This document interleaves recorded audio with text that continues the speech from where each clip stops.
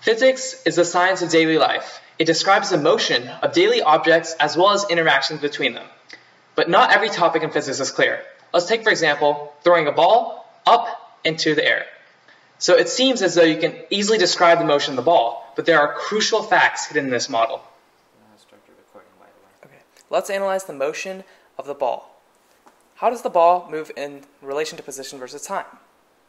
So let's put position on our y-axis and time on our x-axis. So if it goes up, it goes until it hits a maximum height and then falls back down. So let's look at the hidden truths. What does the slope of the position versus time graph represent? So it represents velocity. So let's put velocity on our y and time on our x. So the slope is decreasing, decreasing, decreasing, decreasing as it approaches 0, a slope of 0, which is a velocity of 0. So decreasing until it hits 0, and then it falls back down and the velocity increases. So the slope of a velocity time graph is acceleration. So let's put acceleration on our y and time on our x. Okay, so let's look at a velocity time graph. So looking at the slope, it's actually constant and negative. So when drawing your acceleration time graph, you have a constant negative slope. Just a quick recap. Let's look at all the slopes. So the slope of a position time graph is velocity. The slope of a velocity time graph is acceleration. So what is the slope of an acceleration time graph? It's something known as jerk. So what is jerk? Jerk is the change in acceleration over a change in time. Since acceleration is constant, the slope will be 0. So in this case, your jerk would be 0. So now, let's see if we can create a jerk in real life. So to test jerk, I have a computer connected to a Lab Pro, a track mounted with a motion detector, and a low friction car loaded with a spring. So in the experiment, the car will be launched by a spring. And after collecting data, we will analyze the motion for jerk. Here is the data. So after the spring was released, there was a change in acceleration. And afterwards, it remained relatively constant. And then until it hit the book at that point. So let's take a closer look at the spring release.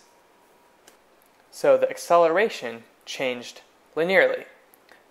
So if we find the slope of the line, we will find a value for jerk.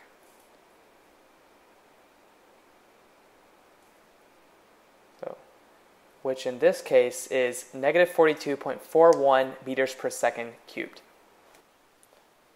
So now we know that jerk is a change in acceleration over the change in time.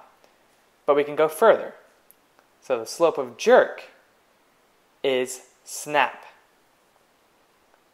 which is a change in jerk over a change in time.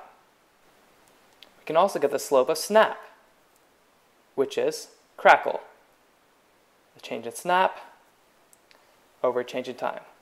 We can even take the slope of crackle, which gives us pop, which is the change in crackle over a change in time.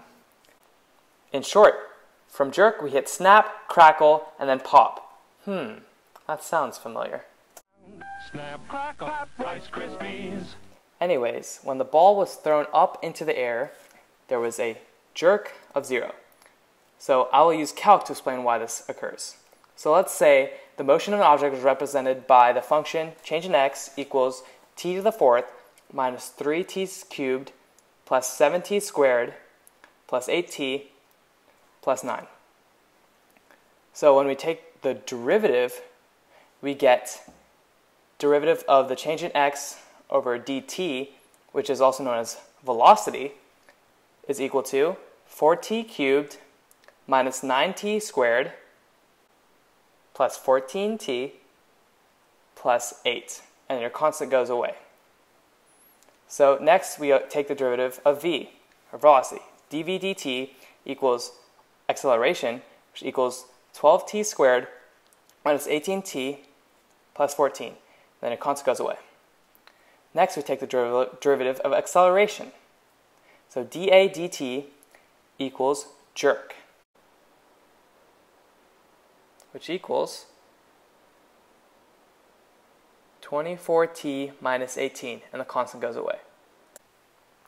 Next, we take the derivative of jerk. So dj over dt equals snap, which equals 24. So the constant goes away. So now, we finally take the derivative of snap over dt, which equals crackle, and then your constant goes away, and you're just left with 0, which also relates back to our previous value of 0. There is a rule in calculus. If you continuously take the derivative of a polynomial, eventually you will reach a value of 0. So because of this rule, most of the time, the higher order derivatives of acceleration have a value of 0.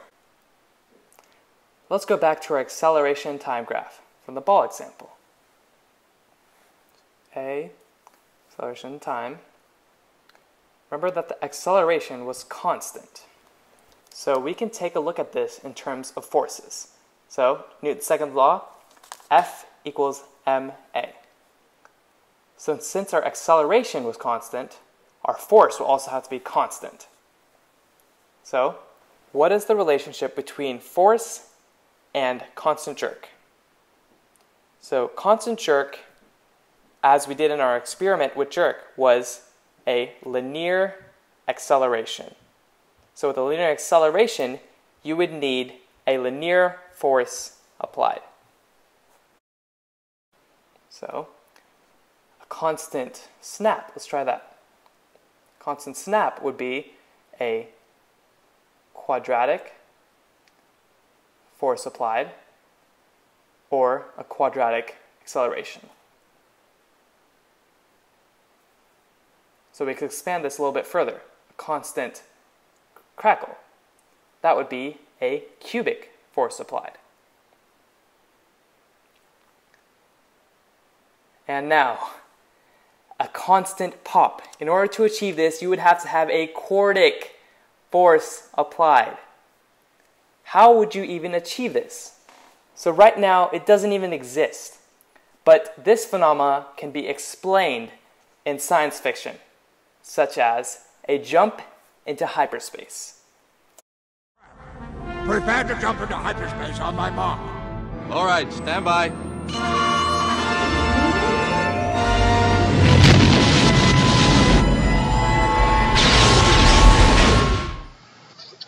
So, why are the higher order derivatives of acceleration important? These derivatives can portray a world beyond what we can perceive to explain how what we see isn't necessarily as perfect as what we view them to be. Thanks for watching.